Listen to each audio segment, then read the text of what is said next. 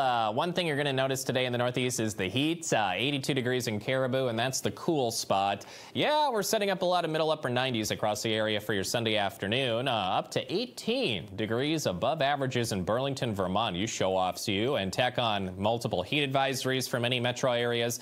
Excessive heat warning for all of Delaware, portions of Maryland, Pennsylvania, New York City, or New Jersey, rather.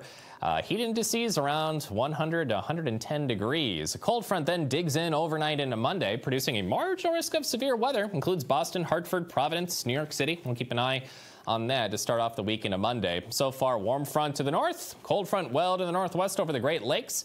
Outside of a few stray showers that might help to momentarily cool you off today in northern Maine. Most will be dry through the day. This evening through tonight, cold front begins to cut in and dive southeast of the Canadian border, bringing us that showers and thunderstorms. Slight chance to the west overnight and potentially severe for your Monday.